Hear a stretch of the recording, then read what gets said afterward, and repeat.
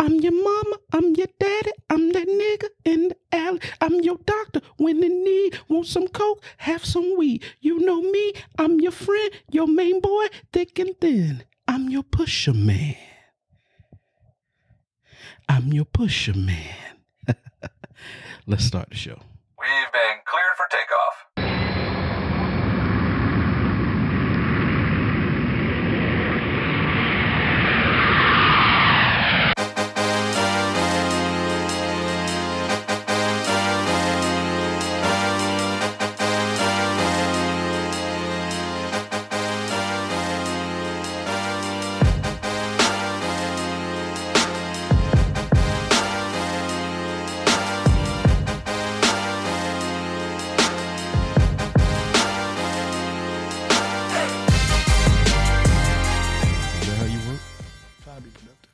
You're very productive. Trying to be. You're very productive. I don't know why you don't think you're productive or trying to be productive. Trying to be productive. Everybody's productive. No, everybody's productive. At this table. At this desk. Okay. All right. The short desk. The short desk. Everybody's productive. John, you're productive, right? He's being productive on his phone right now. Oh, man, look at him. He's got his Matrix shades on. Mm-hmm. I thought he had a hangover when he came in. Look at Morpheus. Called him Yoda. Yeah, I think that's what you were looking for. Yeah. And I tried. I couldn't figure I didn't remember his name. He said Neo at first, but yeah. Welcome to the Theshortdesk Podcast. We are your hosts, John, Drew, and Keith. We are here for episode 21. Oh, my God. Thank you, sir. Yeah. Thank you, sir, for season 1, episode 21. We've got Drew. He's got his head wrap on, so he's gonna. I don't know. I get confused sometimes when you don't have the head wrap on. I don't know if you're militant, because sometimes you come across as more militant with it off, but then when you have it on, there's times when you come off more militant. So I'm confused. I just don't know which one I'm going to get. I'm not a militant individual. Whatever you say. John, you look good. You came in here with the shades, even though, it really is. Really is. I like that. Man, can I tell you something? I went out of town. I gained 8 pounds. Came back, I lost 5. So I'm trying to get it back together. Hey, man, when I traveled, man, we just enjoyed ourselves. We ate. That's what it's about. That was the South Carolina trip, right? Yeah, Myrtle Beach. And you were there for how long? How many days? 4 days. Gained 8 pounds? Well, that whole week, I gained 7 days. I gained 8 pounds because I just let loose. Food on vacation always is better than when you're home. It certainly is. Yes and no.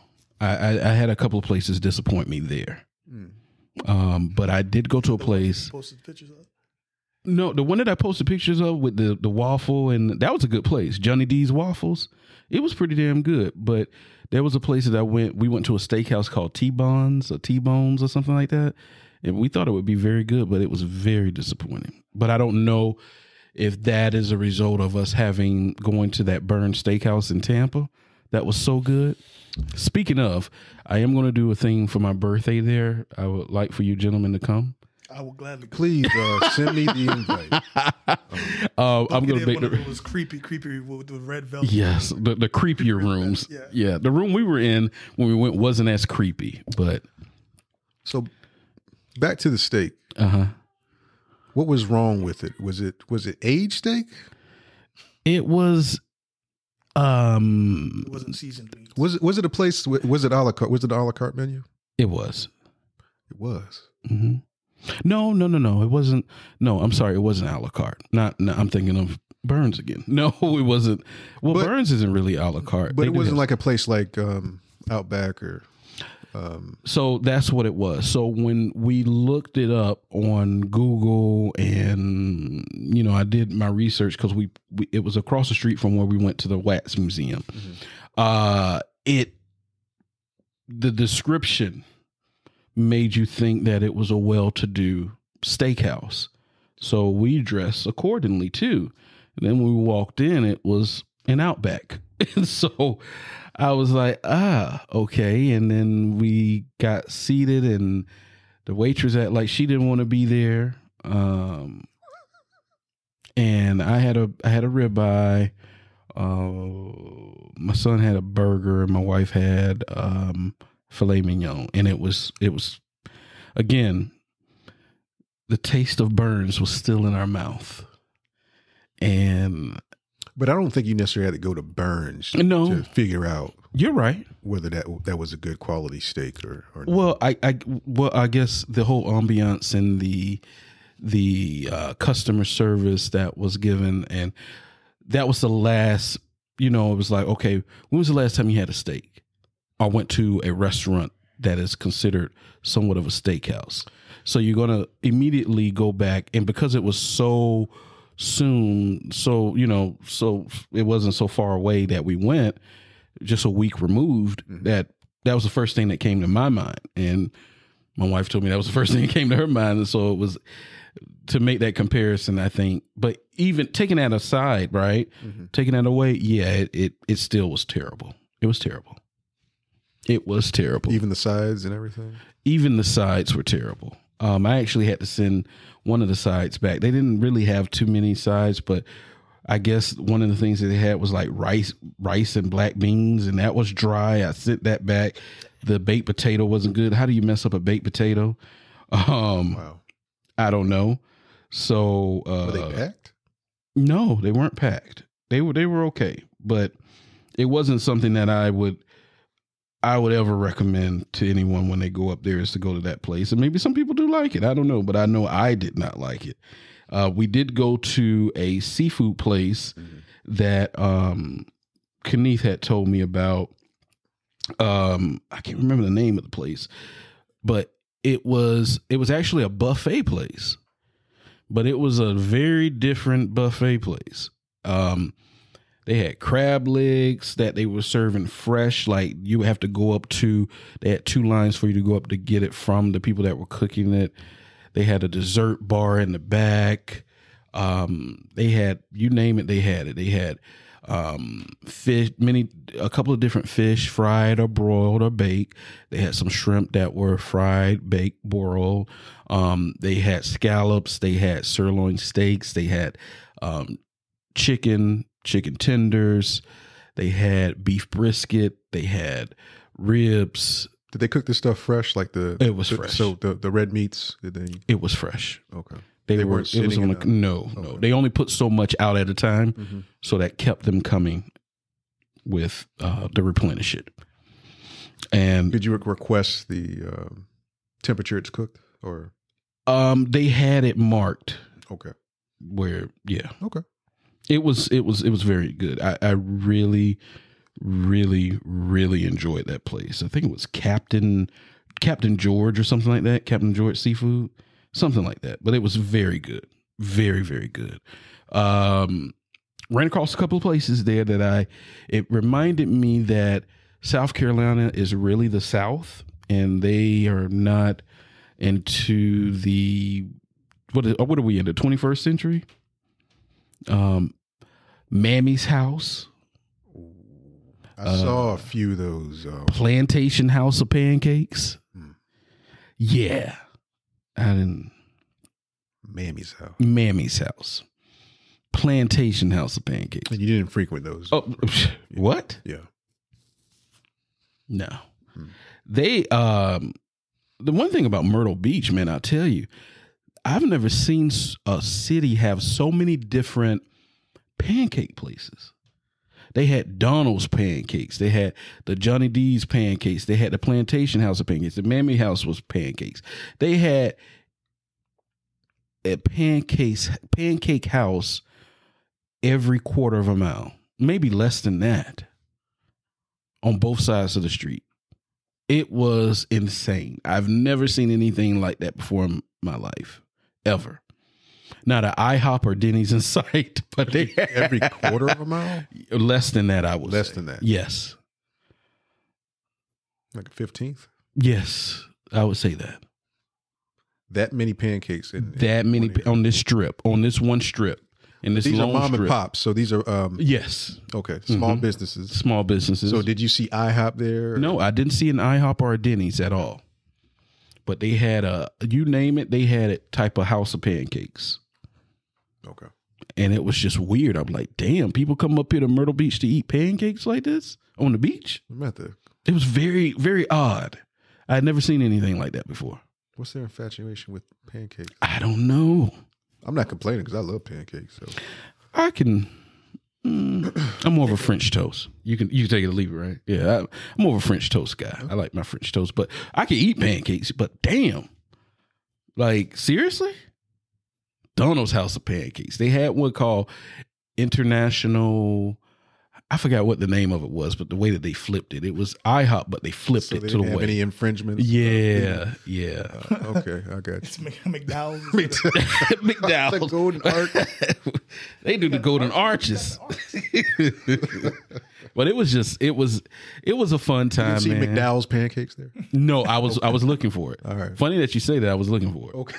Yeah, I really was. I was like, what they gonna have a McDowell pancake just pop up? It was weird, man. Yeah, so the Plantation House of Pancakes and Mammy's house really blew me away. Another thing, and I actually had talked to Steph about this. I said, man, Steph, all of the black people in South Carolina are angry. Like they're mad. Like I didn't come across one pleasant. Are you talking about aesthetics or just bedside manner? Bedside manner. Really? Yeah.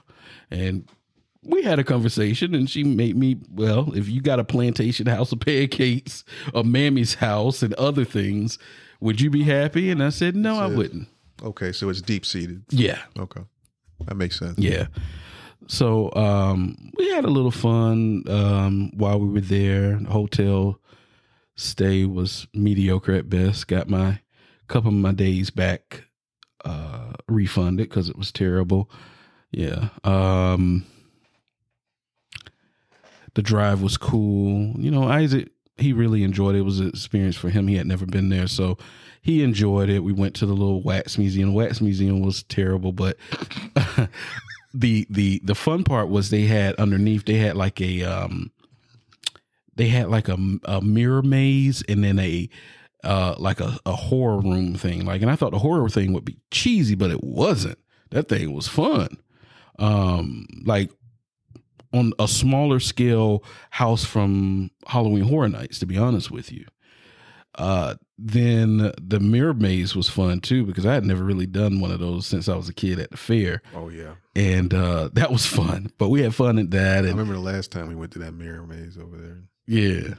You ran into yes. Yeah. I didn't do that this time. Yeah. The arms was outstretched, but yeah, man, we had so much fun. And then we went to the aquarium. It was a nice little aquarium they had. And then my wife and Isaac went to the beach. And I actually was out there networking a little bit, telling people about the podcast.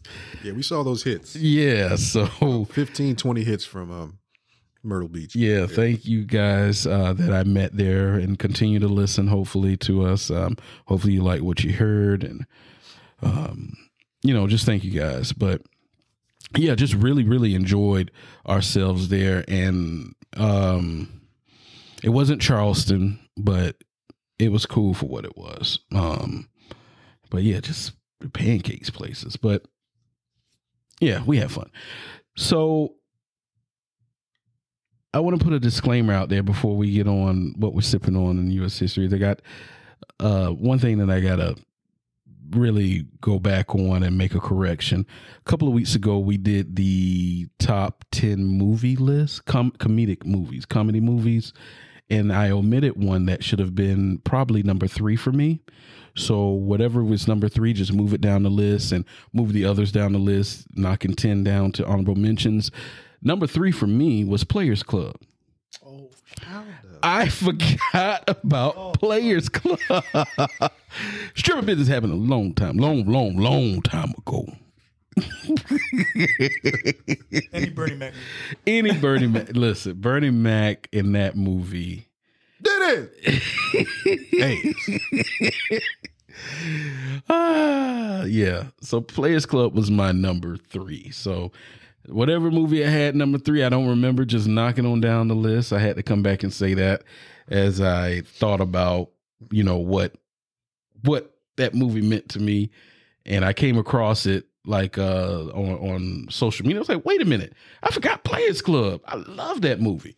So yeah, that's my number 3. So I just had to Magilla Gorilla. Well, when he went off on them, you big flat ugly. So yeah. But anyways, Drew, what are we sipping on today, sir? Today, I actually brought 2. I bought a red and a white. The red or the white actually is Alto Adige. It's a Pinot Grigio. I bought both of these bottles at ABC, and they're both probably less than $20 a bottle. Okay. Pinot Grigio is a light body white wine, ranging, and it always ranges in color depending on where region that they're grown. The grapes are grown. Okay. So Pinot Grigio is typically paired with like chickens and fishes, shellfish included, cheese platters, pasta dishes, and vegetables. And then the red that I bought is from the Biltmore Estates in South Carolina, I believe. Mm-hmm. Yeah. Mm-hmm. I actually we were scheduled to go to that winery, but weather got real bad, so we didn't go. I've actually been. It's a huge property, and then it's a 2-part. You to get the tour of the estate itself, and then after that you go on the winery, and then do the wine tasting at the end. Good day. Kids were burnt out. I bet. Walking through the estate alone. I bet. But the red that I bought is a Cabernet Sauvignon. Again from the Biltmore Estates. Okay. The cab is it's less than $15 for that one, and then the Pinot Grigio was like less than 20. Typically, you would pair a food. You do like steaks, red meats with this. Spice meats. Spice. Box of wine. Personally, I would pair it with, again, red meats, grilled steaks. I also enjoy this with a cigar, a Davidoff late hour cigar. The cigar tends to enhance the flavor of the cab because the cigar is actually aged in Scotch barrel. Oh, wow. Caskets. Oh, that's a casket. The barrel, they call it caskets, yeah. Not the lane. Oh, I'm about to say, I ain't drinking that shit.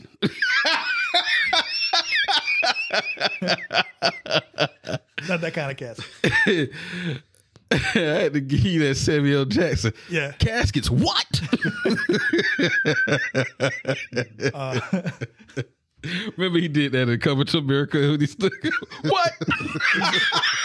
he plays the best angry black man. That should be its own category. That should be.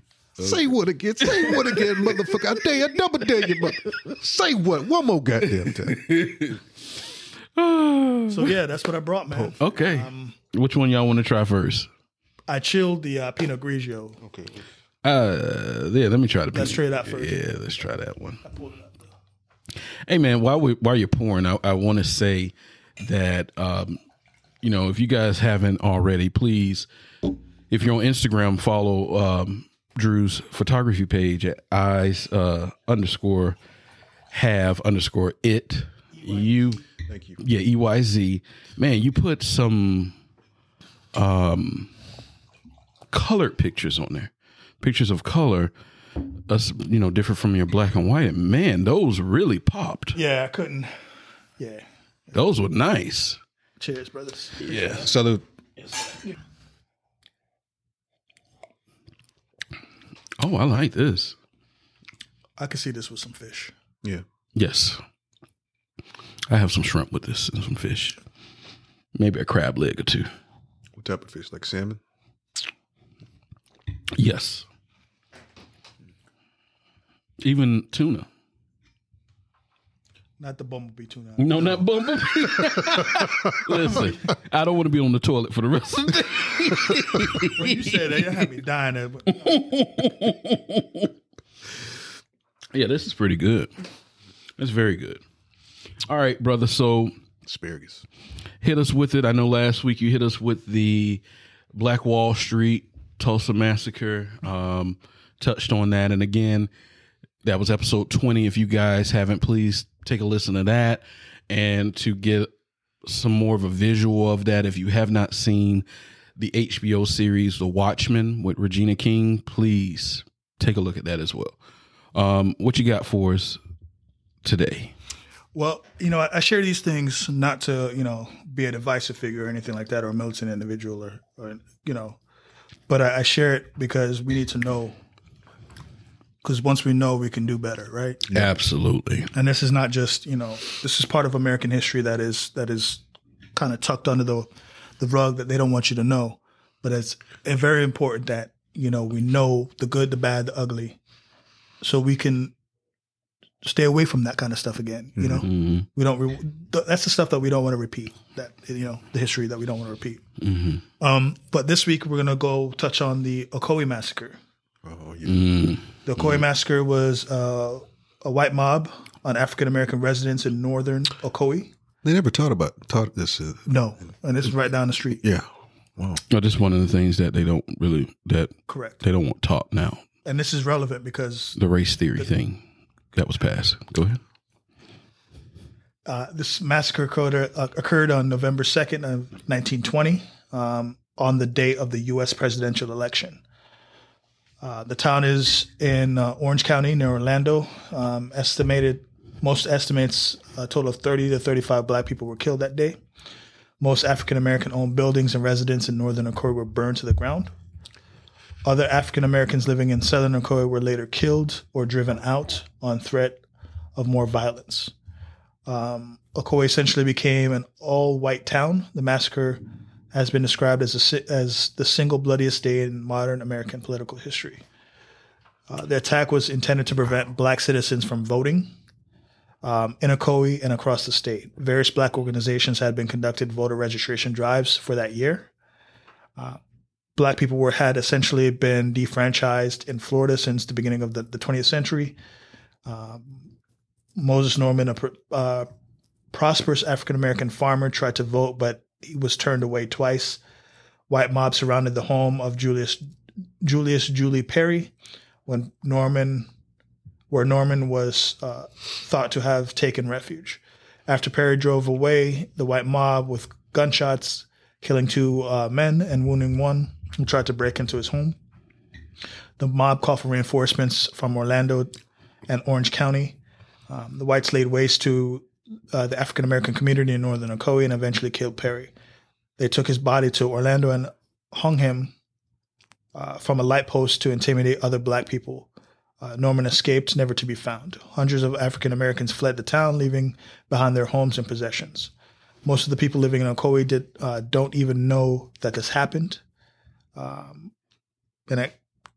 Not just living in Ocoee, just in the surrounding areas, and it's not really talked about, but it's something that happened, occurred. So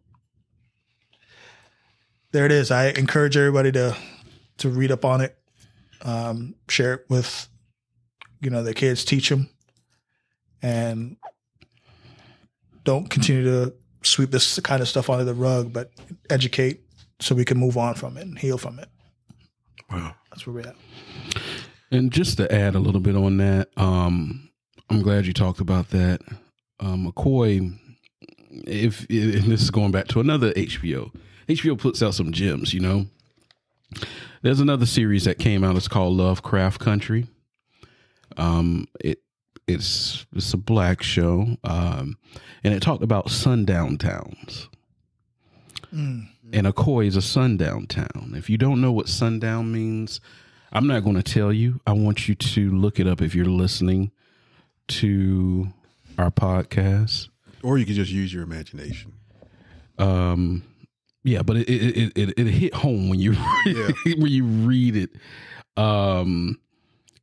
Just as recent, I think, as what 2-3 years ago. Yeah, Ocoee was still labeled as a sundown town. Now we know that's not true because all of us have been in Ocoee past the sundown, and we ain't been ran out of there. But yeah, take a look at what a sundown town is. Close them blinds shut. I don't like lightning. Turn that light on, Drew.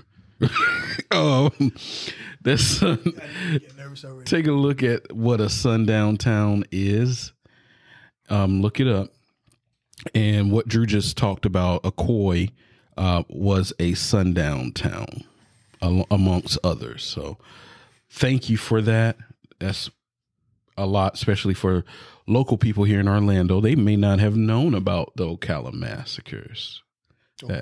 Akoi, I'm sorry. I don't know why I said Ocala. Akoi massacres. Yeah, I thought I don't know why I always flip them like that. I always get that one. Vito. Oh, Vito? I don't get a Vito. Akoi and Ocala is what I always mess up. Yeah. But thank you for that, brother. Yeah, really, really appreciate that. And if you haven't seen Lovecraft Country, I encourage everyone except for John to see it, because we do not need him to have any more episodes of sleep paralysis, because you will have it. Because it deals with some crazy guaranteed stuff. Automatic. But very good show with Jonathan Majors. He's a great actor. And Journey Smollett. Great show. All right. So we're going to go ahead and jump into our top 10 early, because I don't know how long this one's going to take. Now, Drew, you surprised us last week with your top 10. You got a top 10 on this one? Oh, no. You didn't want to after this. I got to sprinkle my surprises. You got to sprinkle. Okay, so this is the cover tier. I'm not very versed on this topic. That's understandable. I'd had an all Caribbean. Well, we're gonna have one of those. My list would have been Dylon. Barris Hammond. We're gonna have a nice little dance hall reggae I one might up give you there. one or two here and there. Okay, I would be interested to hear what your when we do the dance hall / reggae one. I'm not contributing to that one. You're gonna have to. Yes. Your word's gonna matter more than me and John. No, sir. Yes, sir. I'm here for moral support. So listen. So then that way, we could get the backlash from Dwayne. I want to hear what Dwayne was saying when he hits your list. Nah, he gonna try to pull my Caribbean card. You already told me I sound like somebody conscious. All right. So this week, again, thank you guys for voting. We will be putting, by the time this episode drops, there'll be already a list up that we put. But thank you guys for voting. Not putting John and I through physical anguish doing this one. Maybe a little mental aerobic. No. I was about to say mental. No, it just, what do you say, John? Was this difficult? It wasn't for me. I thought it would be, but it wasn't. It was actually fun. Yeah. I'm going to say it's fun. He's got his Morpheus shades on. I got my Morpheus shades on. I might have to. Inside. I may have to go into witness protection, but oh man, afterwards. But once again, this is my list. But this was fun. Reason why it was fun is I actually was with my brother once again, and I was having issues coming up with names. I had a block. Yeah. For whatever reason.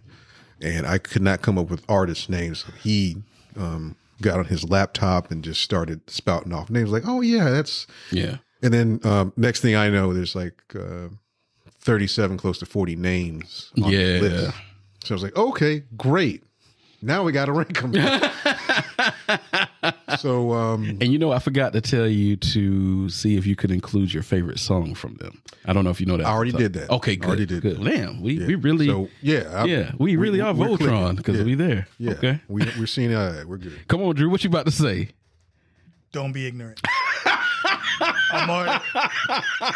We need to put this on a t-shirt. We got to put that on. Put on a t-shirt. Don't be ignorant. Don't be ignorant.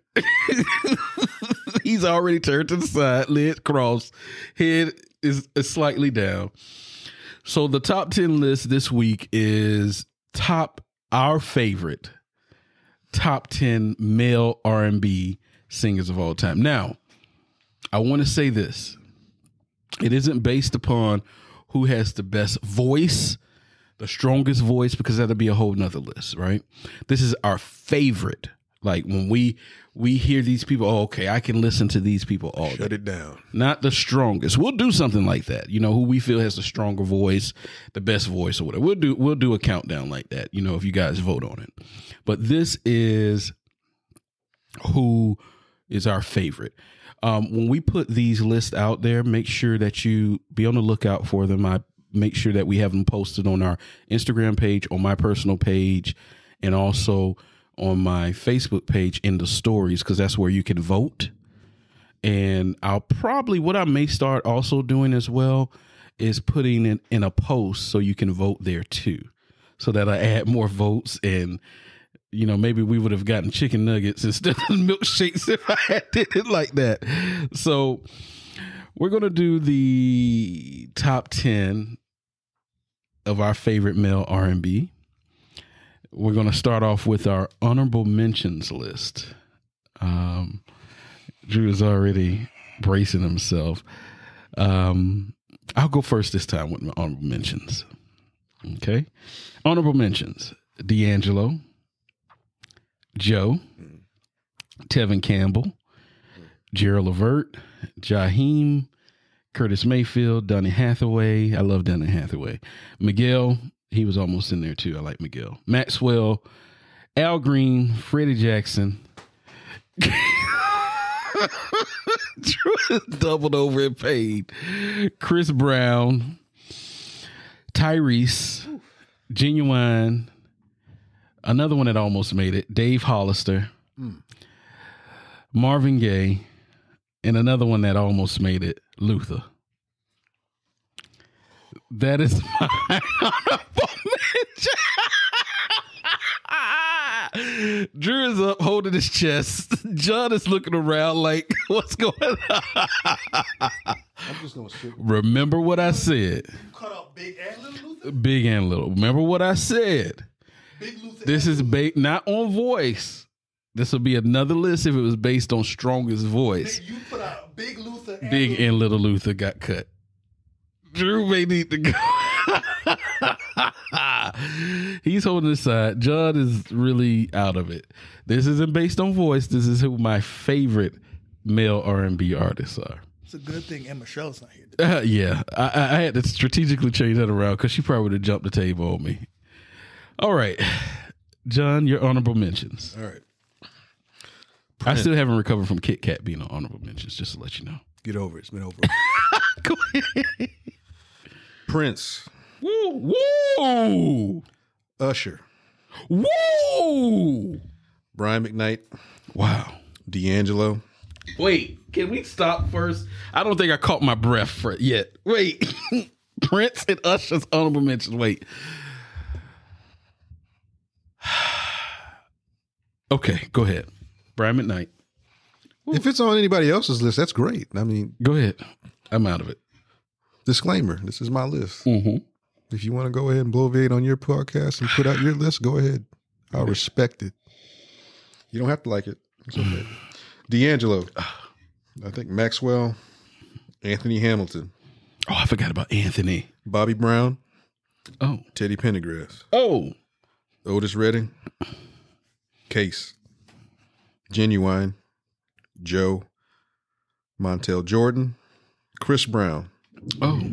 Keith Sweat. Gerald Levert. Jeffrey Osborne. That was the thunder that you heard in the background. That thunder was talking to John about that Prince and Usher. Go ahead. And Keith Sweat. Clarence Carter. Keith Sweat is... Lenny Williams. Oh, man. Al Green. Oh. Sam Cooke. Barry White. Ah, I forgot about Baby. Charlie Wilson. Uncle Charlie. Freddie Jackson. Jaheim. Avant. John Legend. Oh, I forgot about Avant. You know, I love John Legend. Like first two albums after that, it just kind of went downhill. And you know what? I should have included Charlie Wilson, but let me tell you a funny thing real quick. My favorite songs with Charlie Wilson was when he was with the Gap Band, if that makes any sense. I don't know why. I like his older stuff. I like his newer stuff now, but you got to appreciate the older stuff. Yeah. Especially when the way they crafted music was just so different. That yes. When they actually used live bands. Yes, sir. I have a deep affinity and appreciation for that. Yes. Live band. Yes, so yes. Absolutely. I wish we can get back to that. That's a story for another day. Yeah. All right. So let's start with number 10. John, you want to start off? Go ahead and take off. My number 10 is James Brown. Oh, all right. Hardest working man in entertainment business. Yes, sir. Love James Brown. Love the movie. Woo. Favorite song of his is, and I play it periodically, and it never gets old. Big Payback. Ah, that's a classic. Big Payback. All right. Number 10 for me. This is maybe not as known for a lot of people, but most of our audience probably knows who this is. Number 10 for me is Carl Thomas. I love Carl Thomas, Summer Rain, Emotional. Those are some of my favorite songs, but it's not my favorite song of Carl Thomas. My favorite song of Carl Thomas is on that album, Emotional. It is called Come to Me. That is a track on there. I love that song. But Carl Thomas, one of the casualties of Sean P. Diddy Combs, but we'll get into that another day. But yeah, that's my number 10. Number 9. All right. Number 9 for me, Mr. Cold as Ice himself. Mr. Rick James. I forgot to add Rick James as my honorable mention. Rick James. To your honorable mentions. Wow. Mr. Rick James. Love Rick James. Mom loves Rick James. Everybody love Rick. Favorite song, You and I. Oh, man. You and I. We get together. All right. Let me stop. All right. My number 9, Usher. I love Usher. I had every CD that he's put out and love all his songs. My favorite song of all time from Usher is You Don't Have to Call. It's okay, girl. So I'm going to be all right tonight. 8701. Let me tell you something. I went through a breakup when that song came out. That was 8701, right? No. album? Was it 8701? Or was it? No, it was 8701 because it wasn't Confessions. And I remember when I went through that, me and Drew was getting ready to go out. That song came out. I said, yes, sir. After tonight. Don't let your girl around me at your flavor. Hey, in the Metro, boy.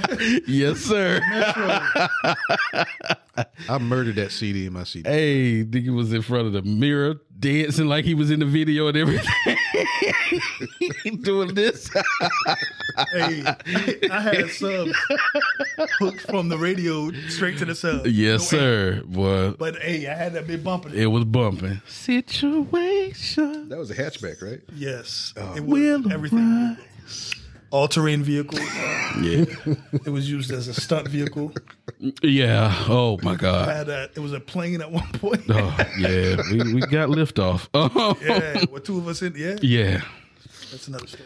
So that's number 9 for me. Number 8. Number 8 for me is Dave Hollister. Mm. He's on your honorable mention. Mm-hmm. Whenever I hear Dave, I got to shut it down. Yes, sir. Chicago 85. Yes, sir. His album after that, absolute banger.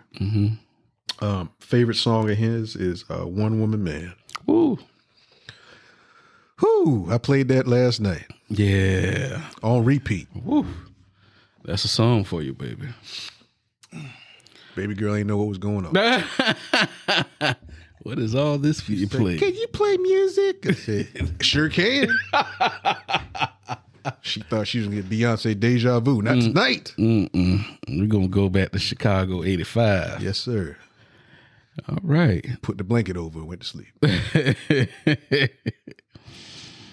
Number 8 for me, and this may be a shock for a lot of people, but I will tell you his first CD, I played it from beginning to end, and it is still a classic to me. Probably my favorite R&B album.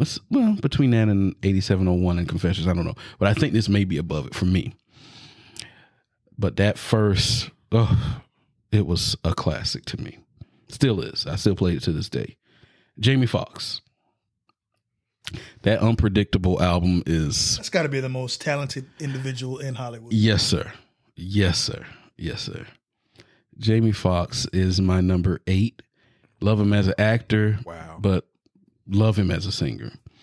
My favorite song of his is Can I Take You Home? You haven't heard that? Woo!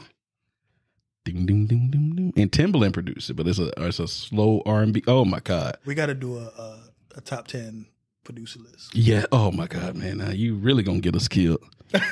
And you're gonna be walking up out of here. Yeah, we definitely. I'm not gonna participate. I'm just gonna. I know you're gonna be walking out of here after we give. Yeah. So that's number 8 for me. Jamie Foxx, "Can I Take You Home" is the song. Number 7. That was strong.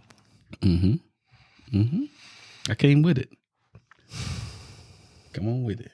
I gotta sit and reflect on that one. That he would probably not made a lot of people's top 10. Yeah. It didn't make mine because I completely forgot. You don't think about it. I completely forgot about You Jamie always Foxx. think of him as The comedian or the actor. right? Yes. I didn't think of it. But he's a. And for him to what tribute concert did he do? Aretha Franklin, right? Where he did a tribute. Did he do one with Michael Jackson when he passed? I No, remember he did. was playing. I remember the performance. Don't know what it was. I know what you're talking He was about. playing the piano. What happened is he hosted the BET Awards, and what he did was he said, this is before that song came out with Slow Jams with Twisted and Kanye. He played a melody of old songs because he took everybody back to when music was music. And he played a melody of old songs, and he played all those songs. That's what you're thinking of. He was on the piano on the stage, right? stage, yeah. Yep, that was it. It That was was the BET part of Awards. his some of his Concerts, his comedy concerts. Yeah. yeah. Wow, I forgot about Jamie. I came with it, baby. Shit, I'm. What's the word of the day, John? Because that's what you are right now. Is it Flabbergasted. Yes. But that's not the word of the day. Okay. I don't think I'm gonna have one today. But So, and I'm sorry to cut you off. Go ahead. When you talk about, him playing the piano, I want everybody to go look up Hazel Scott. Hazel Scott. Okay. you know he's. I'm going to be featuring her down the line. But Hazel Scott. Okay. Did you know Jamie Foxx was fluent in sign language as well? I didn't know that. Yeah. No, are you serious? Wow. So, okay. Let me get back on task here. Wow, I did not know that. Yeah, that's a multifaceted brother. Wow. Okay. All right, number 7. Wow. Music Soul Child. Oh yeah. This brother here wore out, and I'm just gonna say this. I'm not gonna impede on on yours, but that's my number 7 as well. Okay. But this brother here to my right, he wore out music. That's the first time I ever heard him listen to R&B in my life. So music, you know them CDs you make when you try to cut? You know what I'm saying? Those yes, sir. Yeah, Yes, sir. Yeah. That was it. Hey, in high school when you try to put that. Yes, sir. Yeah. Yes, sir. Yeah. Sorry. Go ahead. Yeah, Music Soul Child. I saw him live. Yeah, I remember you told us. He has so many hits. Mm-hmm. So many hits. But I feel like he's underrated. Am I wrong in that assumption? no, you're not. Okay. You're, I feel like he's highly underrated. Very underrated. Cause I Just Want to Sing, the first album. What? From beginning to end? What? Bruh. Okay. All right. I'm shut sorry. it down. Once again, this is one of those you hear one of his songs, you got to shut it down. Boom, boom, boom, So- boom, boom, boom, boom. That's not even my favorite song. Right? It's so many, but That's the first song off of that album. So yes. favorite song of his is Love. Yeah, beautiful song. Played that last night Beautiful song. as baby girl wanted to listen to more Beyonce. Said, you want to hear music? Let me give you some music. Oh my God. Nothing against Beyonce, Right. Poor thing. but She just wanted to get hype a little bit. hey, I want her to be cultured too now. Yeah. Hey, Music Soul Child will do it. Number 7. All right. That was your number 7. You know what? My day is good because you included one that would have been on my top Yeah. top 5. I would have said that was number 1. Shoot, how you played the music. Yeah, my favorite song from music is from his first album. It's called 143. I love that song. Man, how did I forget about 143? I love that song from music. But that's my number 7. Drew, what's your favorite song from music? Damn good song. Love, actually. Oh, okay. All right. I love music, man. Music is I don't think you can go that wrong. Note, though. That note. Yes, sir. Yes, sir. That note. Wow. Yeah. That's all I got to say. Now I'm waiting for him to do a versus. I would have loved to have seen him go against D'Angelo or something like that. That would have been good. But just for I don't know who could really. Well, there's some people that can match up, but damn, I don't think you think D'Angelo can match up well with music. Hit for hit, no, because he doesn't. D'Angelo hasn't come out with a lot of songs. Music has more hits. Yeah, because D'Angelo only made like 3 albums, I think. But it's been a while since he came out with a about 2018, I think, 17, something like that. He came out with one. But yeah, music is woo. Okay, we there. Okay, all right. Number 6. Number 6, Babyface. Ah, man, I forgot about Babyface. You forgot about Babyface. Damn. You know, take nothing away from him. I love him as a singer. So do you consider him more of a singer or more of a producer? More of a producer-songwriter. That's where my thought goes with Babyface. The first time I think of Babyface is like, oh, he wrote all the Boys to Men hits and he wrote for this person and that, but then he does have some great songs. I do like Babyface. Babyface. Didn't appreciate him.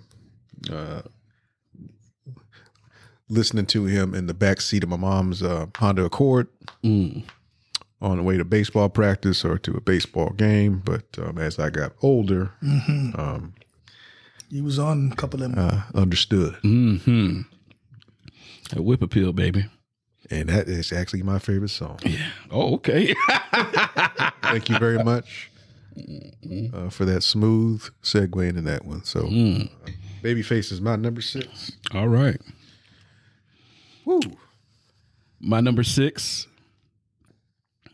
is Bobby Brown. I grew up a very big... Huh? My prerogative? No. Really? My favorite song is Rock With You. That's his slow song. Bobby Brown. That was one of my favorite singers growing up. Baby, just touch me anywhere. Woo! So yeah, Rock With You is my favorite song. I got the entire impact of that entire song. Bobby, that impact of that entire album. Woo. Like Bobby Brown owned the late 80s there for a very.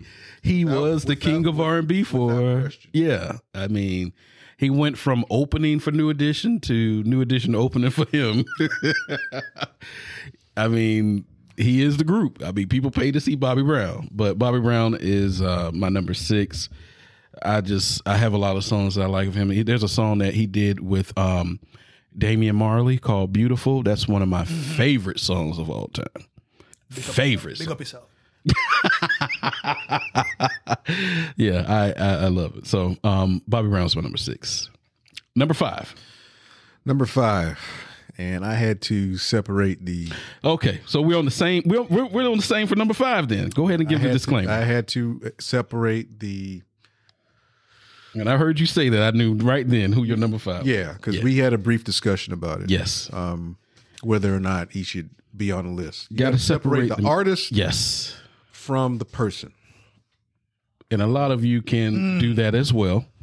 And I'm not looking at it from, John's not looking at it from, I can't put this man, I have to. I know where you're going with this. Yeah. Right.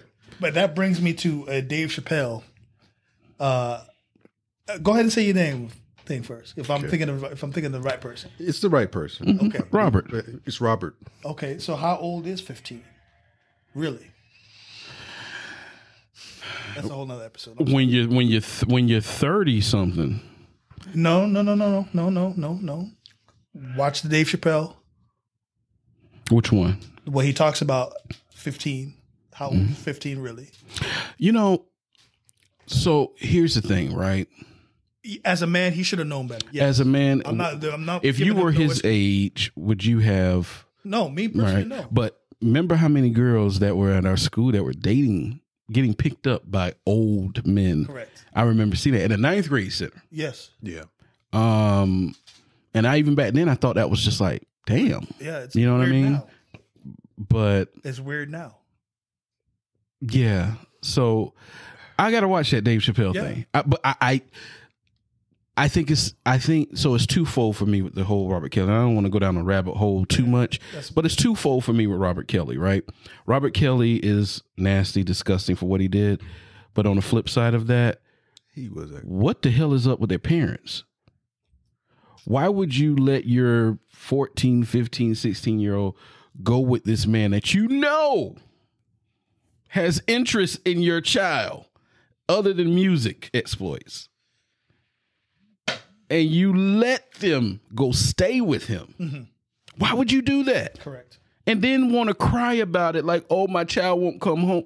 What did you do? You let them go to an influential man. Yeah, I'm not going to go down there. Okay, I'm sorry. Let's go back.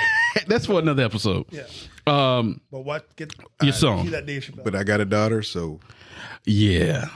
Listen, I bet you, you know what? I'll bet my bottom dollar, right? You won't let your daughter walk to the mailbox down the street unattended right now. No. Right? Mm-hmm. Because even when we, a few weeks ago, when we were on vacation, and my wife went to go for a walk around and once again, it's a safe environment. I consider it a safe environment. Mm-hmm. But even so, she said, hey, take baby girl down to the pool. She wants to get to the pool. Okay, cool. I can't relax. Even though we were out there for an hour, I couldn't relax. Yeah. I was always on edge.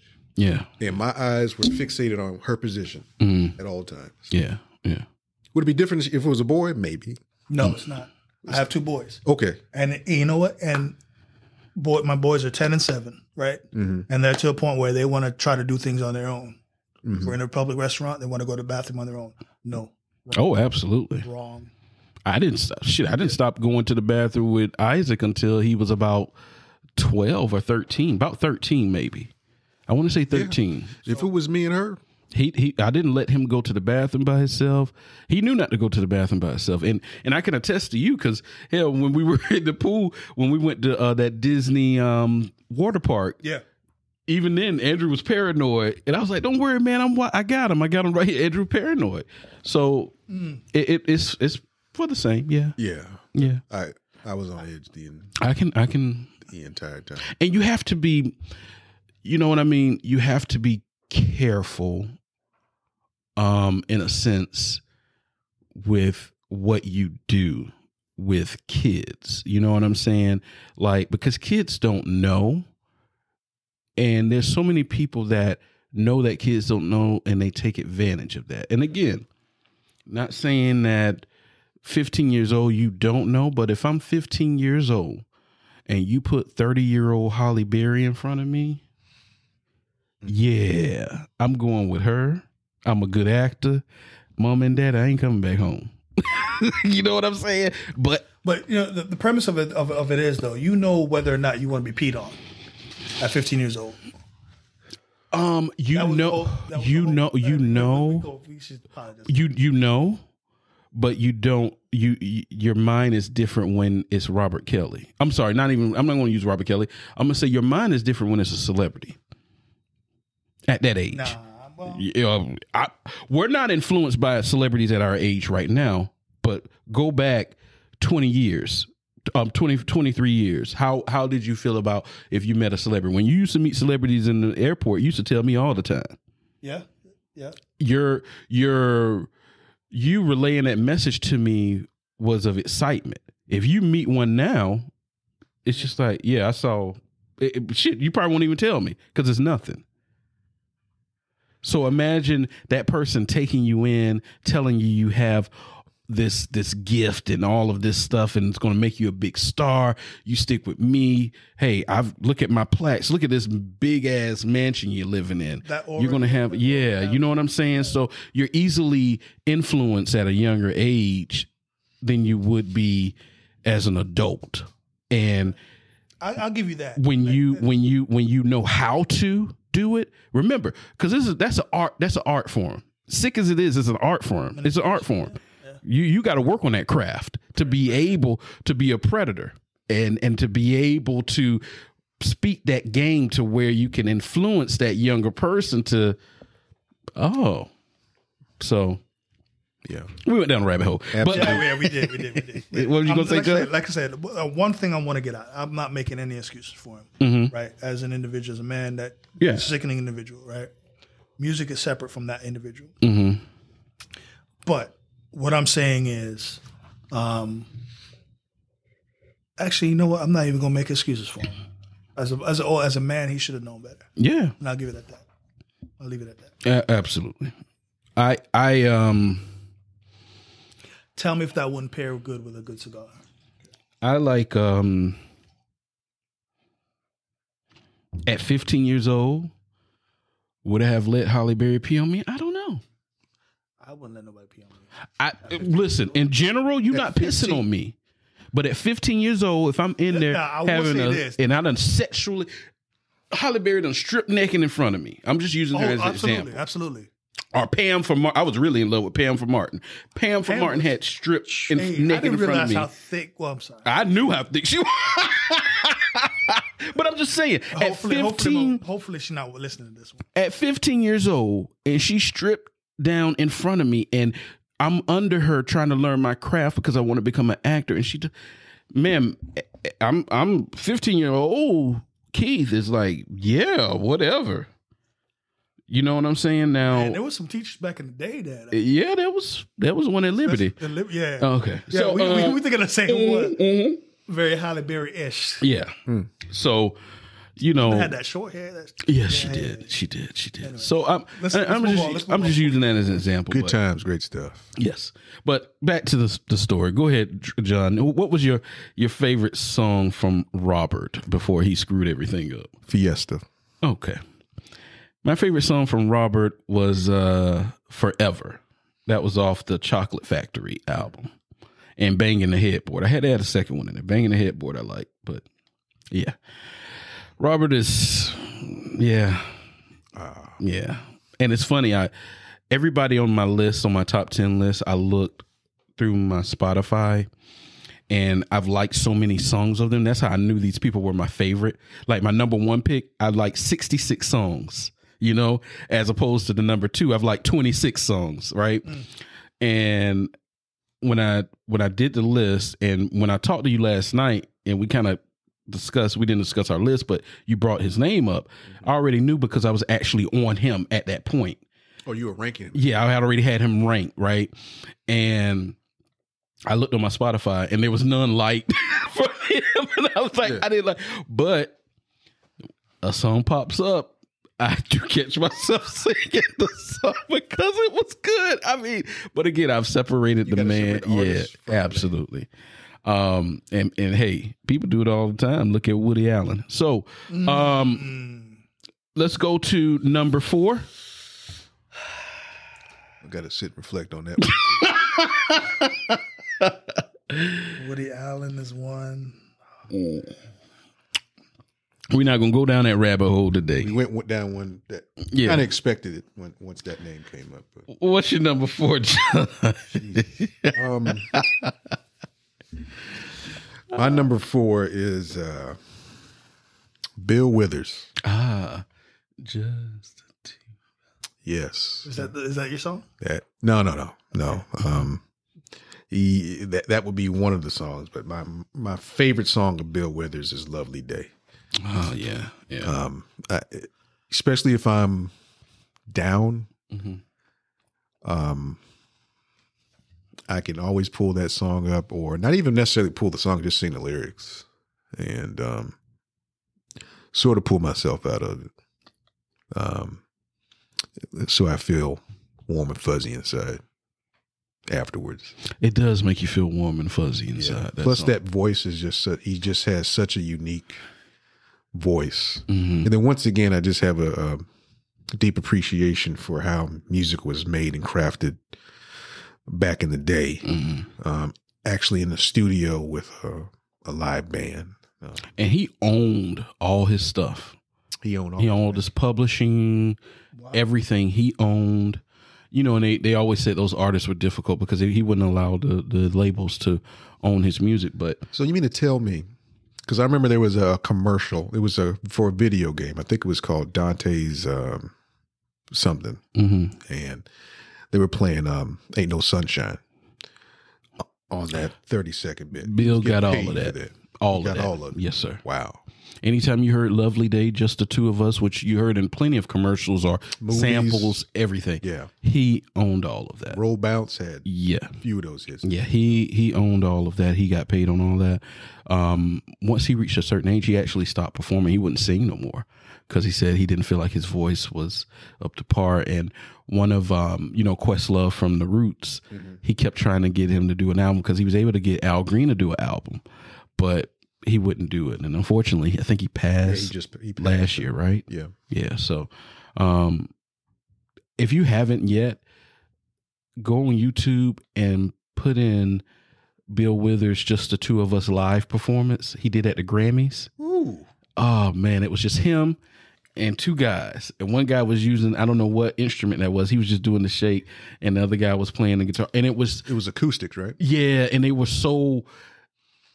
You never seen somebody when Bill Withers started singing, both the guys, because they actually wrote the song. I can't remember their names right now, but this big grin just popped up on their face, just showing how much they enjoyed hearing him sing it and performing up there with him. It was like, wow, this is what it's about. Yeah, you know what I mean.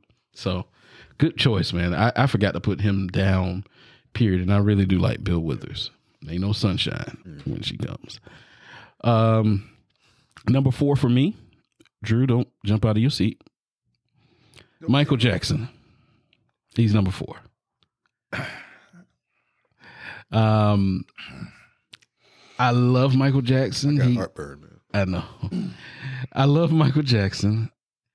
He just was not better than the top 3 for me that I enjoy. And I love Michael Jackson. But he just wasn't in the top 3. So I can already see. I got him at number 4. You're going to take an ignorant fucking turn on this right now. That's mama for that. But you know what I'm talking about. My favorite song. There's names that he didn't say. My favorite song from Michael Jackson is actually 2. I couldn't pick between the 2.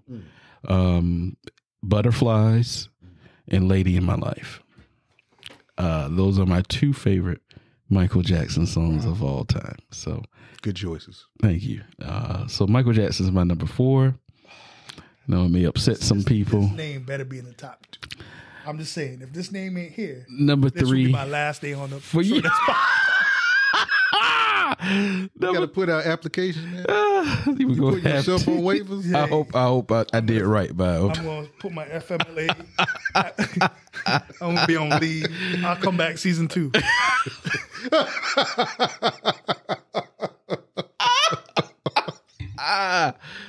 I'm not fooling with you, bro. Man. I'm not fooling with you, man. Oh, if I don't hear this name. Oh, sugar. I'm not dealing with you. Number 3 for you, Joe. Number 3. I think he was on your... One better be Dylon. I'm saying, better. All right. He spits hot fire.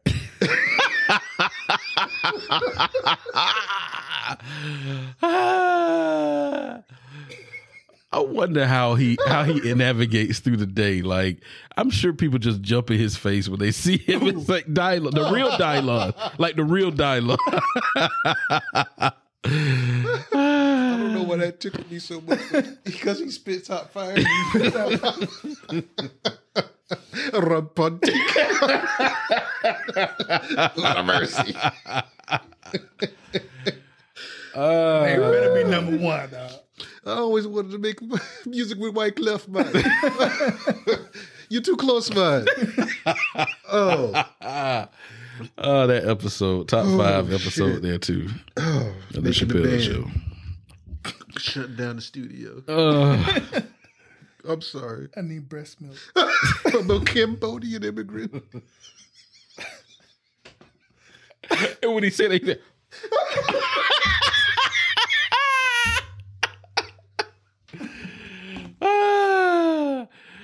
He came in the room with the incredulous look on his face is dialogue when he said that. That's a nice word. Thank you. That's the word to do. That's the word to be. What was the word I missed? Incredulous look that he had on his face is dialogue when he said about the Cambodia. He's incredulous? Like, yeah. He's like, You know it was real when he came in on a piggyback. Yes, sir. Yes, sir. Yes, sir. Oh my God. Okay, we're on number 3, right? Yes, number 3. Oh man, thank you. Oh, Luther. Oh, Luther's number 3 for me. all right. All right. Favorite song is Superstar. Don't you remember you told me? All right. Once again, that's one of those backseat bangers that I didn't really appreciate as a 6-year-old child. Mm-hmm. Headed to Azalea Park Little League. But as I got older, Yeah. I was fully invested in Luther. Yeah. I got fully invested as I got older with him too. Yeah. So, dance with my father. Mm-hmm. Yeah. All right. I like your number 3. That was number 3, right? Yeah. Number 3. Okay. Number 3 for me, Teddy P. Teddy Pendergrass. He is one of my favorite artists of all time. Goddamn. Yeah. Where you going, Drew? That's one of my favorite. Teddy P is one of my favorite artists of all time. I couldn't just narrow it down to one favorite song. I've got like 4 or 5 here, and I'm just gonna give it to you. Is Get Up, Get Down, Get Funky, Get Loose. You're my latest, greatest inspiration. Come Go With Me. Love TKO, and Whole Town's Laughing at Me. I think that was that by himself, or was that with Harold Melvin and Blue Notes? I think it was by himself. Mm-hmm. So yeah, that's my number 3. Okay. Number 2. We getting down to it. Number 2. What you got for number 2, John? Number 2. Just for visual sake, Drew is right now in the corner. He's away from the microphone. Well, yeah, he's absolutely. praying that we're not ignorant. So yeah, but make room, make it smaller, whatever you need to do. I think he'll appreciate this one. Okay. My number 2 is Stevie Wonder. Stevie. We have the same number 2. Okay. Stevie Wonder. Same number 2. You can take just about any of his albums and Yes, let sir. it ride. Yes, sir. My favorite songs, I really could not narrow it down to one. Mm-hmm. My picks would be As. So Loving You Always. Living for the City. Good song. Ribbon in the Sky. Yes. What am I missing? We'll just leave it at that because I can. My mother shared. Oh, can you hear me? So my immigrant mother shared with me as an immigrant in Jamaica that one of the first songs I ever sang was "I Just Called." Oh wow! Wow. So they reached, his presence reached all the way to Jamaica, Kingston, Jamaica. Yeah. Wow. Wow. Okay. I will say my I love Stevie Wonder. I could listen to him all day. I actually do listen to him all day. Genius. When I was put him on the list last night, I actually just played the songs that I like from him. Just all of the songs in this room here. My songs, of course, I couldn't limit it to one. If You Really Love Me, Don't You Worry About a Thing, Knocks Me Off My Feet, wow. Never Dreamed, and You Are the Sunshine of My Life. You are the sunshine of my... Okay. Wow. That's number 2 for us. And now, let's get to number 1. Now, we've gone through this list. This has been a great list. I really enjoyed this, fellas. This has been great putting it together. Why are you so tense, man? He's really tense. He's standing there, arms folded. He just doesn't know. So, number 1. Absolutely. Okay. Absolutely. Let me try it. I think you'll like that one. Okay. Yeah. I really like that. red meats, spicy meats. Spice meats. Nice aged steak, maybe. What about cheeses? Cheeses as well. Ugh. Oh, you ain't like that? Ugh. Oh my God. Yeah. Maybe because I still got the taste of the other one in my mouth. Oh, it's not too bad. I'm sorry. It isn't that bad. Is this the one with the caskets? Yes, it is. You ain't got to say barrels. We'll use barrels. Mm-hmm. Strong as shit. Okay. It's not that strong. Damn. Pup you. All right.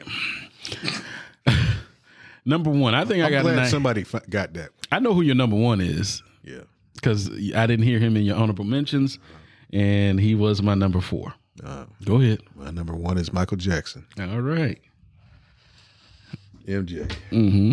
And you actually reference my favorite song. Lady in My Life. Mm-hmm. Mm-hmm. Yes, sir. That song is... What is that? Was that on Thriller? I don't know if that was on. I think it was on Thriller. Yeah, it wasn't on Off the Wall, I don't think. But Lady in My Life, of course, Rock With You. Yeah, it was Thriller. Annie, are you okay? Annie, are you okay? You okay? And Butterflies. Oh, man. Wow. Butterflies. Inside. He murdered that song. Oh, my God. I love that song. Murdered. Love it. I hate that he passed away so soon after that album was released because he didn't really get a chance to perform that song. Mm-hmm. Can you imagine him performing that song live? And people would have passed out. Oh, yeah. You know, there's never been I don't think we will ever see an artist in our lifetime the magnitude of Michael Jackson where people were falling out at stadiums, getting carried out, passing out if the man just pointed at him or something. I don't know if we'll ever see that again. Do you think? No, because I find it funny because, matter of fact, I was watching, and you probably saw this interview with Chris Jericho. Mm-hmm. With Chris Jericho on the Broken Skull sessions. Yeah. And he was talking about when he finally came to WWE as Jericho. Mm-hmm. And he talked about his introduction to the WWE universe. Yeah. And where he got the stand like that from Michael Jackson. Like that from Michael Jackson. Yeah. And he said he was he at a concert or... I think he was watching a concert. He was watching a concert TV. Where Michael Jackson came out, didn't address the crowd, but he had his back to the crowd for a whole 5 to 10 minutes. Yeah. People were crying, passing out, screaming. You name it, they were doing it. And then everybody does the moonwalk, the heel kick. Yeah. He was just such a revolutionary, introducing us to choreography. Yes. Learned different moves from different individuals and made it his own. Hell of an artist, hell of a performer. In my view, he died too young. He did, but it seems like most of the greats die young. That'd have been something to see an old Michael Jackson. Could you imagine that in 2021? Really. I don't know. Would his performances still be as palpable? Well, that was supposed to be the last concert he was going to do. I don't know if he would have held on to that, but. And I appreciate the fact that he was a shrewd businessman. Yeah. Purchasing. He purchased M&M's. He purchased M&M's. Yeah. His whole catalog, the Beatles catalog. Yep. Yeah. Just be coming up in conversation. When he was talking to Paul. Yep. Paul's like, yeah, think about it. How much would you get for it? I like how you did his voice. Just how much would you get for it? You know who did his voice when he was talking about that whole, it wasn't even a bit, but because it was real life, it was Eddie Griffin. Yeah. Eddie Griffin was talking about that. Eddie Griffin would do Michael pretty good. Yeah. He was talking about,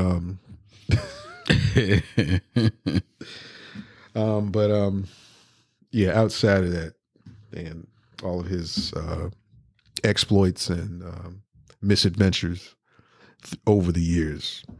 The guy was a genius artist. Yeah. And once again, I wish he was still here. Yeah, me too. Me too.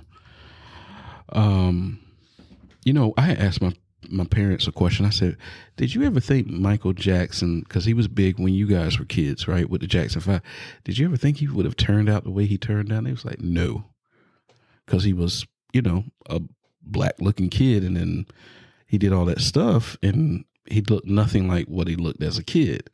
So it was like, did you ever imagine him turning out like that? It was like, no, we never thought. We didn't think about it, but just didn't think. Half the things that happened, we didn't think would happen. We didn't think Marvin Gaye would get killed by his dad. We didn't think Teddy Pendergrass would get paralyzed in a car accident, and a whole bunch of things. So I said it makes sense. Wow. I just kind of attribute to if we had seen that happen to Usher, right? Like if he had transformed himself like that, like on a Sammy Sosa level.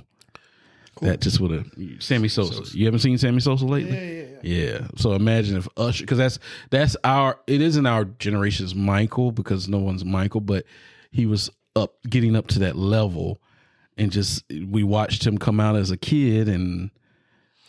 But what drove him to change his appearance? Self-hate, man. Sometimes they're doing it now. They're bleaching themselves now.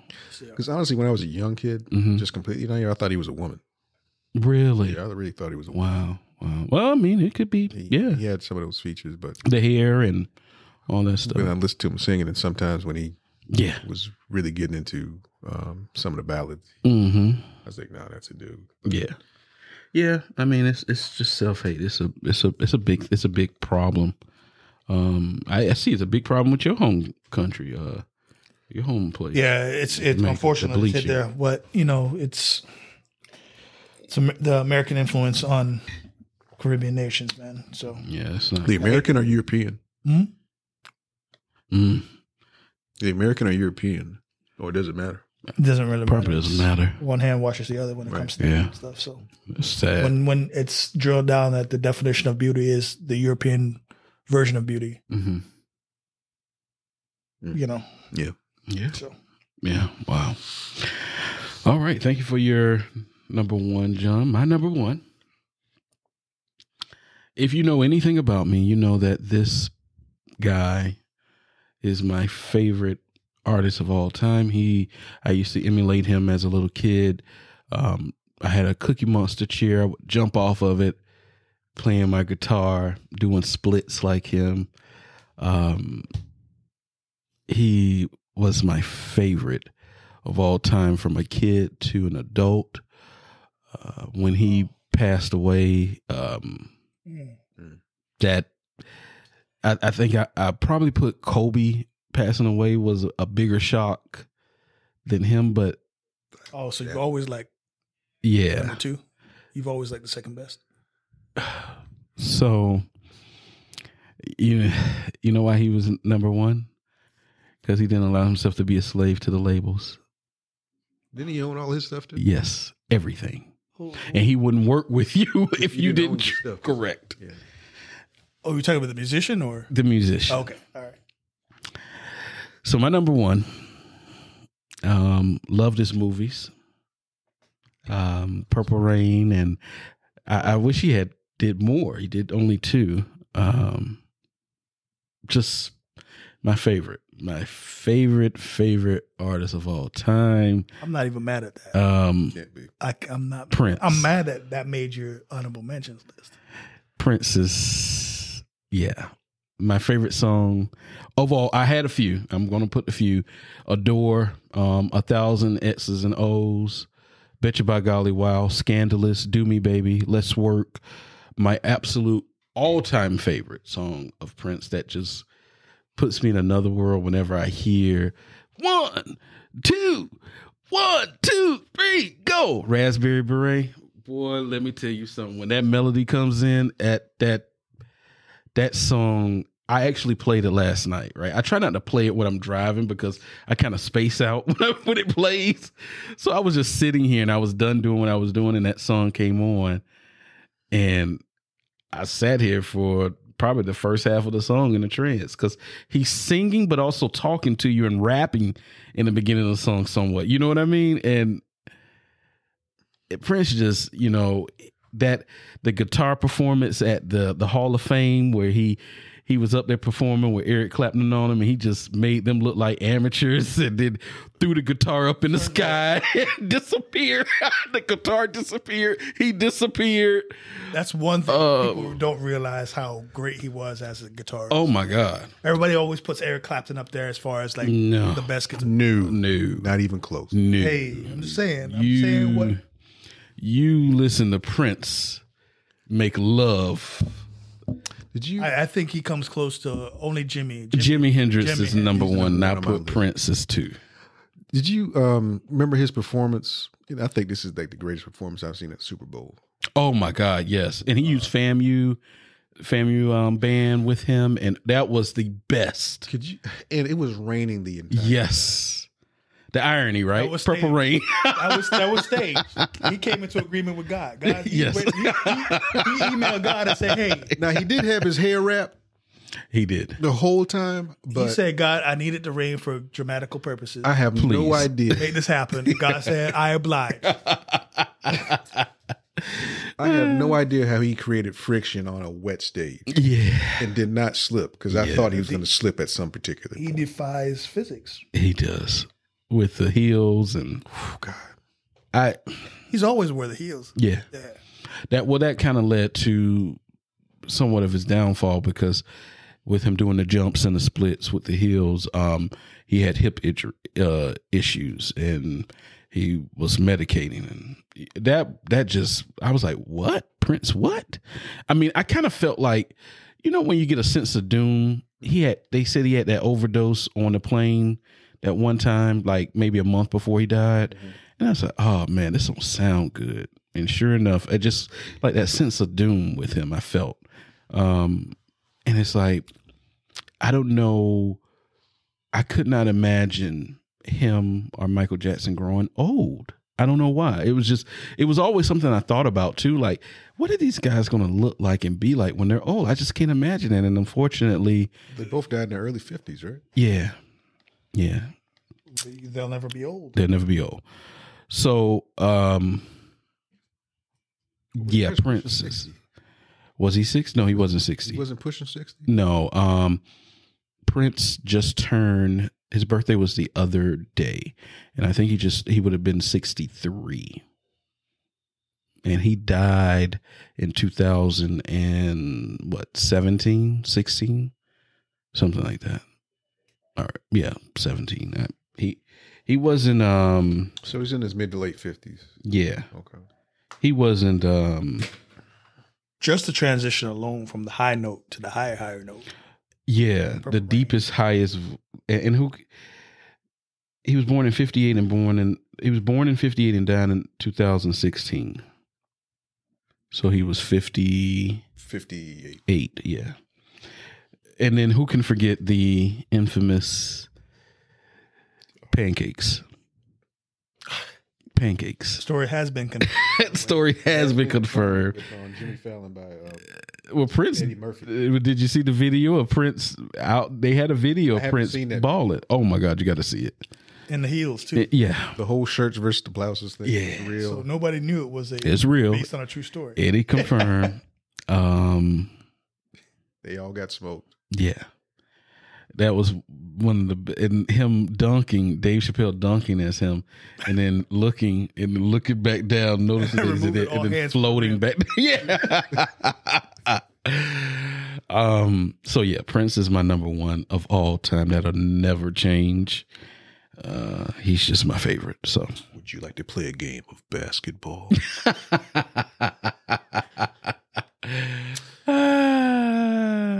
Pewter blue. and I'm sure Charlie Murphy laughed at him like that too. You know, Jay, shoot it. shoot it. Paul Mooney just passed not too long ago. Too. Yeah, he did.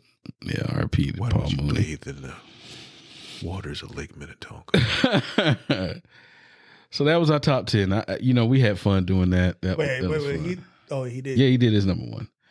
So Well, I'm our number ones were rivals. So I didn't hear Ray. Ray Charles. It wasn't my favorite artist. I didn't hear Johnny Gill.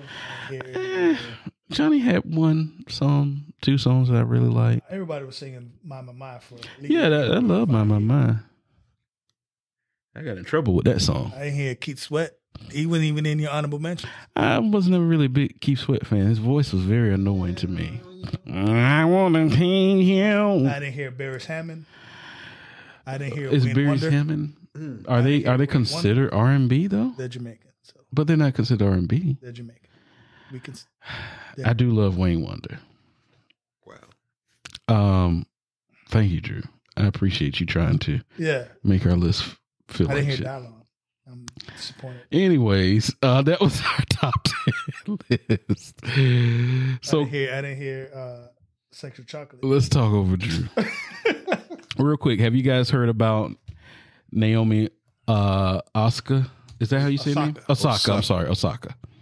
Did you hear about everything that's been going on with her? She announced that she wasn't going to attend the French Open press conference due to mental health. She wanted to, keep her mental health, and she was going to withdraw. And so the French Open. Well, I think she withdrew because the French Open had such a. No, I mean from doing the press. I haven't got that point yet. I know what you mean. Yeah. I know what you mean. But she withdrew from doing the after match press conference, and so they took it upon themselves to say, okay, you're not going to talk to the media. We're going to issue you a fine. And so it earned her a $15,000 fine from the French Open and a threat by all 4 Grand Slam tournaments to serve her more penalties, including suspension, if she did not talk to the media. And because of that, as Drew said earlier, she withdrew. What are your thoughts on that? She's 23 years old, 4-time Grand Slam winner. What are your thoughts? Well, let me read her statement before we get to your thoughts on that. Her statement, when she withdrew, she stated, "Hey everyone, this isn't a situation I ever imagined or intended when I posted a few days ago. I think now the best thing for the tournament, the other players, and my well-being is that I withdraw so that everyone can get back to focusing on the tennis going on in Paris. I never want it to be a distraction, and I accept that my timing was not ideal and my message could have been clearer. More importantly, I would never trivialize mental health or use the term lightly.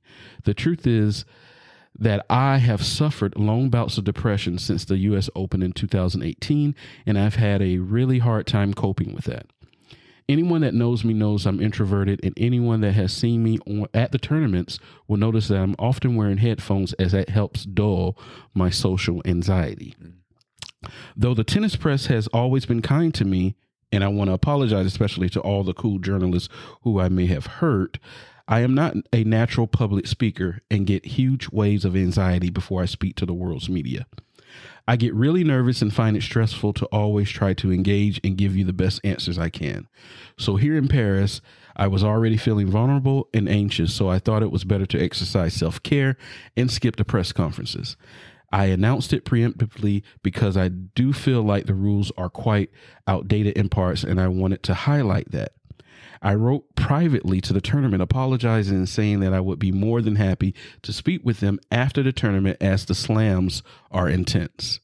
I'm going to take some time away from the court now, but when the time is right, I really want to work with the tour to discuss ways we can make things better for the players, press, and fans. Anyways, hope you all are doing well and staying safe. Love you guys. I'll see you when I see you." Thoughts?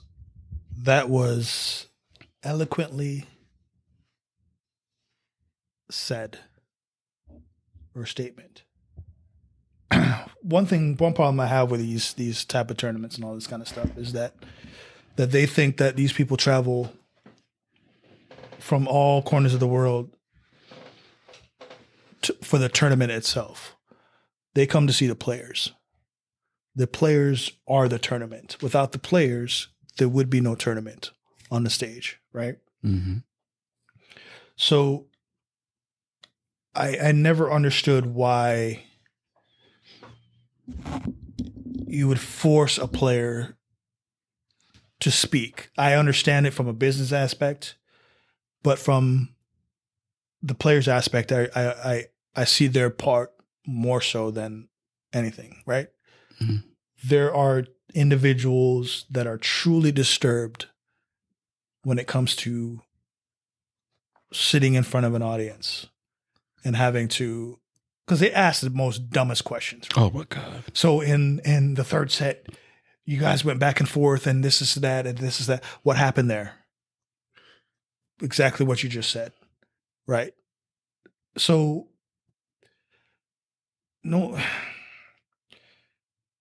I think the French Open dropped the ball on it, right? They exposed themselves. They showed exactly what their, their hand, exactly what their main concern is.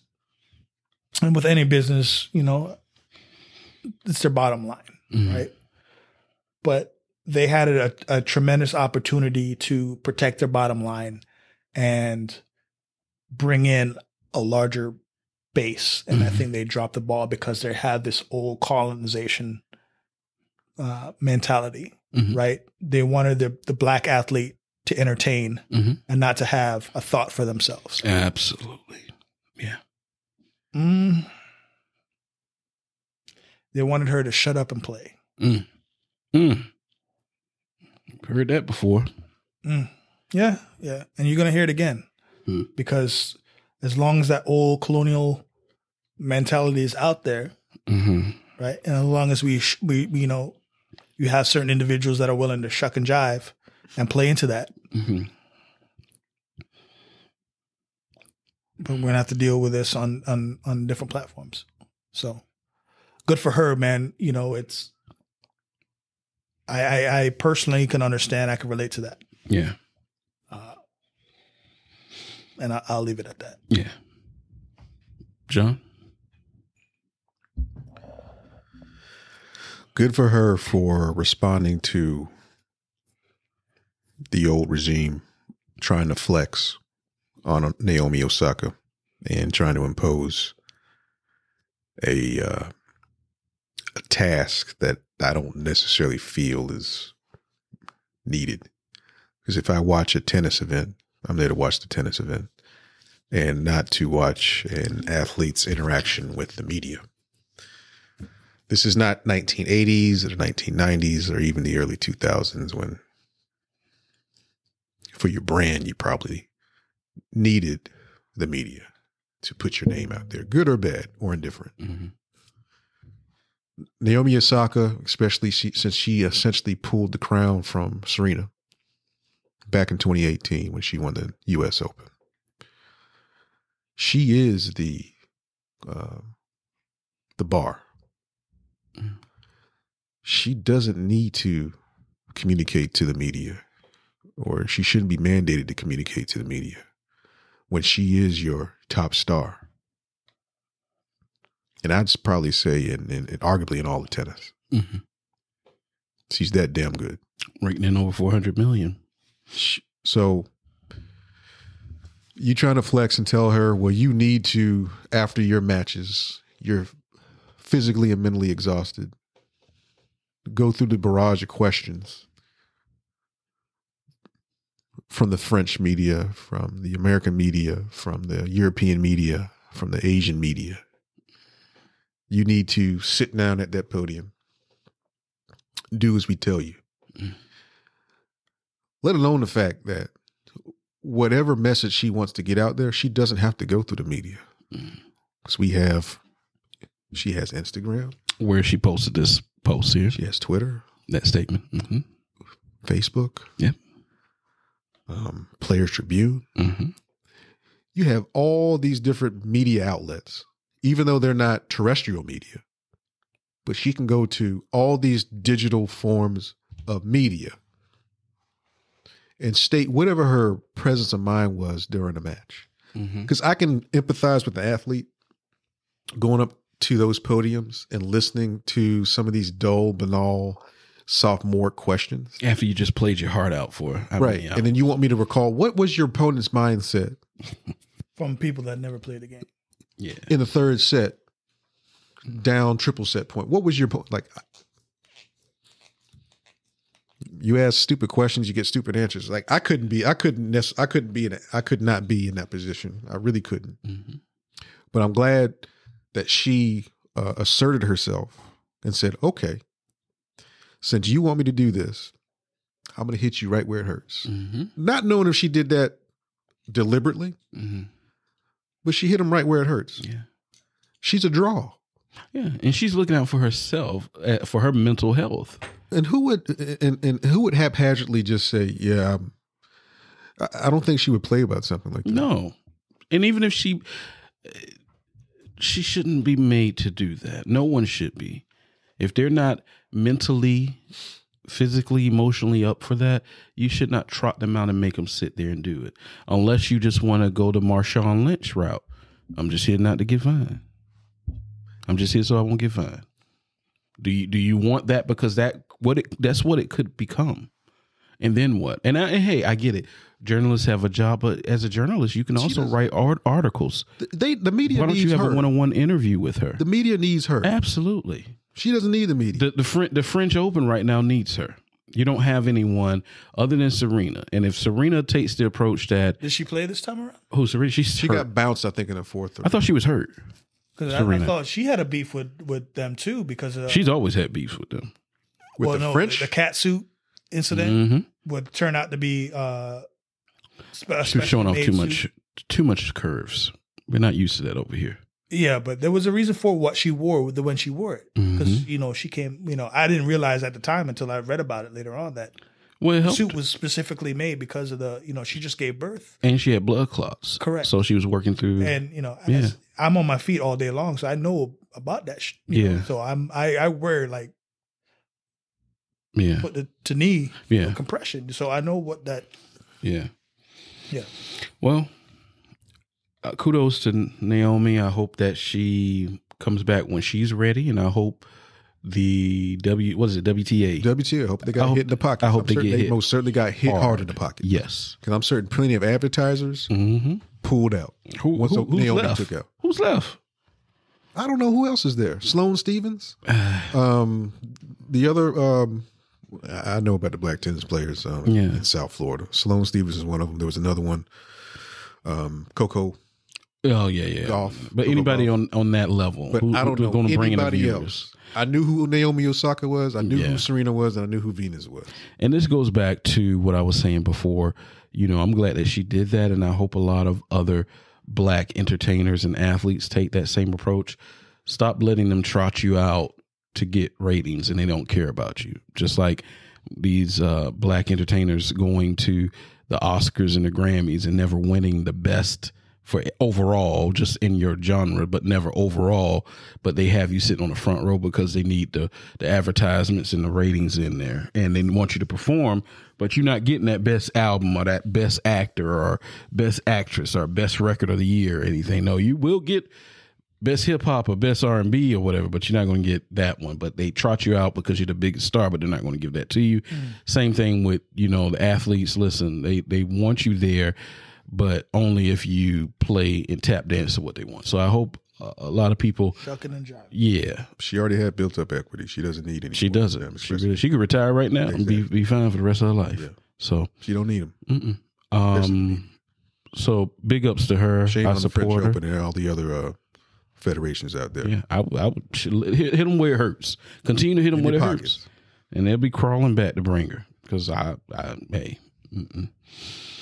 So, thank you guys. Great episode. I enjoyed it. Before we give our song of the week, I have to say something quickly to say that I was wrong. I went on a rant about, I think it was episode 19, all rappers sound the same, the music stuff. I went on a rant. Well, I think it was last week, when I went out to your home, John, they had released on that Friday the new Migos album, Culture 3. I made a remark about the Migos, saying they were Bone Thugs and Harmony without the harmony. As a man, you have to be man enough to apologize when you make a mistake, when you're wrong. Mm-hmm. I was wrong. This new Migos album, Culture 3, is probably one of the best rap albums I have heard in a very, very long time. I don't know what these young men have done to step up their game. The one that they don't, you know about Quavo and you know about Offset. The one that you don't really know about Takeoff, that boy raps his ass off. Okay? That boy goes hard. Do you hear me? I take back everything I said about the Migos. Culture 3 is one of the best. It was better than J. Cole album. Wow. Hot take. Woo! I'm there. Wow. I said it, and I'll stand by it. I said it, and I will stand by it. Culture 3. Wait. This is 19 tracks, man. Bruh. That's longer than most. I turned it on when we got off the 417 on I-4 to come out there, and you know how traffic hit right there. Right. I got to maybe track 12, I think, and then when we left, we finished it out. The best rap album, Culture 3, because they have Culture 1, Culture 2. This is Culture 3, the trilogy. Them boys, they open up with a song called Avalanche, and they flipped the Papa Was a Rolling Stone beat. Oh my God. And I was just reading this morning where Quavo shared a text message from Jay-Z saying, y'all boys came with it with the Avalanche song. That's the first song. The first song is that song Avalanche where they flip the Papa Was a Rolling Stone beat. I ain't never heard nothing like that. Then the next song they did with Drake. Oh my God. Let me tell you something. That as a man, you have to apologize. I am sorry to Takeoff, Offset, and Quavo. You guys brought the fire with this album. Culture 3 is one of my favorite albums. I said it. I'm going to stand on it. Better than J. Cole. Damn. My song of the week. You better have some substance with that, though. Oh, it's plenty of substance. All right, go ahead. That's what I'm saying. Them boys came lyrically. Them boys came with it. Okay. My song of the week is the Migos featuring Drake, Having Our Way. And I think it's just him and Takeoff on that song. I'm going to stand by what I say. John, you got a long ride ahead of you. I suggest you turn it on and give me your feedback. Culture 3, Migos. That's all I got to say. What's y'all song of the week? I got to sit and reflect on that one for a minute. Okay. I'll go ahead. Yeah. Mm-hmm. Beat Me Up, Scotty, Nicki Minaj featuring Drake and Lil Wayne. I like that song. I do. For a while, this is the first time in a long time I actually heard Lil Wayne rap like Lil Wayne. Mm. And Drake wasn't singing. Mm-hmm. He was actually spitting. So for all three of them to be on the track spitting. Yeah. And not whining or complaining or. Wayne have busted out every blue moon. I don't know. He birthed a generation that I hate him for. Yeah, but that's what that brings me. Yeah, that's why I appreciate it more, because he actually went back to, pre Lollipop and pre Fireman and all that kind of stuff. He went back to Carter 2, Carter 1, Carter 2. Okay, and he was actually spitting. Okay, yeah. Well, if you think Drake spit on that song, Beat Me Up, you wait till you hear Having Our Way. Okay, I got it queued up. So as soon as I hit the car. Have you heard Avalanche yet? No, I haven't. I haven't listened to any of this new albums. Okay. I'm going to play it when we get out, just a little bit. Okay. John, you done recovered? Yeah, because I can't let the kids listen to it. Yeah, no, you can't. They ain't ready for it yet. Yeah, so Pharrell Williams featuring Kanye West, number one. Number one. Smashing. Yeah. Off the charts. Classic. Quick story real quick, and we're going to get out of here. The Pharrell song, Frontin'. Mm-hmm. Guess who he wrote that song for? Who he wrote that song? Mm-hmm. He didn't write it for himself. He ended up singing it because the person declined the song. Prince. He wrote that. That's why he sings like that in that falsetto voice, because he's imitating Prince. He wrote it. He told his story. He wrote it for Prince, and Prince almost took it, but then he's like, nah, I don't want it. Can you imagine Prince on that song with Jay-Z?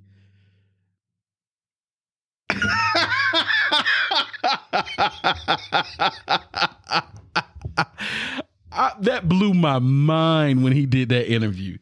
Prince doing frontin'. Oh my gosh. I'm going to have to re-listen to that song. Yes. And just imagine Prince with his, yeah. John just moved his whole microphone away. Yeah, he specifically wrote that track for Prince. He gave it to him, and Prince almost took it. Then Prince at the last minute said, nah. He would have murdered that song. Oh my God. Why? The question is, why did Prince reject it? Because he's Prince. Because he wouldn't have control of it? No, I'm sure he would have had control of it. I don't think Prince really cared for people writing for him, probably. That's probably what it was. That's probably what it was. Yeah. But how many people did write for him? I can't think of any. Not many. Pharrell probably would have given him. I would say, here, this is, whatever you own it. Just let them know I wrote it for you, but you own everything. Yeah, but that's probably the thing. Probably. Yeah. Hey guys, please take the time out to like us, share us, rate us on whatever you listen to. If you can rate us or put a star. Please take the time to rate and review us. Please go to our Instagram page, Short Desk Podcast, Facebook page, Short Desk Podcast. We also on Twitter, the Short Desk Podcast. Thank you so much. Download as much as you can with what you like. We're going to keep growing. This has been the Short Desk Podcast. Holla at your boy. I'm from Winnipeg, you idiot.